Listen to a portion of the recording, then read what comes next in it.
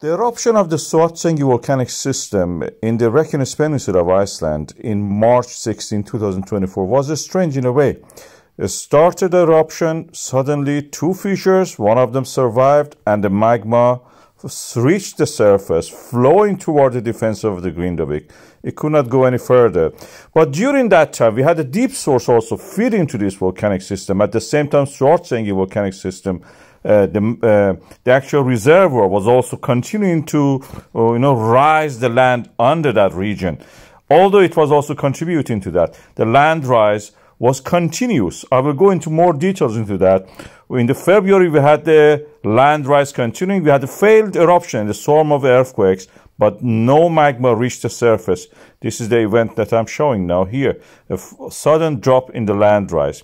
It was a failed eruption. The land rise continued until the March 16, and then dropped down. Huge amount of the lava came out, and we had this March 16 eruption.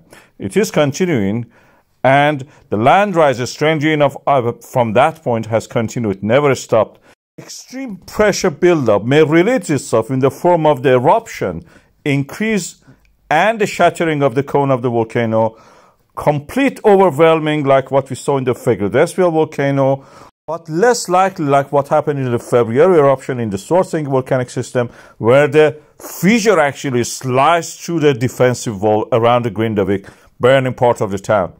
That may not be like that. It be more, pronounced and gentle, like what we saw today, a cascading of the lava from a surge of the eruption, flowing toward the defenses of the Grindavik, and gradually building up, as it is doing now, thickening up, and at one point breaking through. This happened already. We saw a small example of what is going to happen. A surge in eruption will create a flow of the lava toward the south, most likely, then hitting three barriers. That's the defense wall and the solidified lava. It may go in three directions, toward the Melhol quarry, toward the defense wall L12, and toward the east.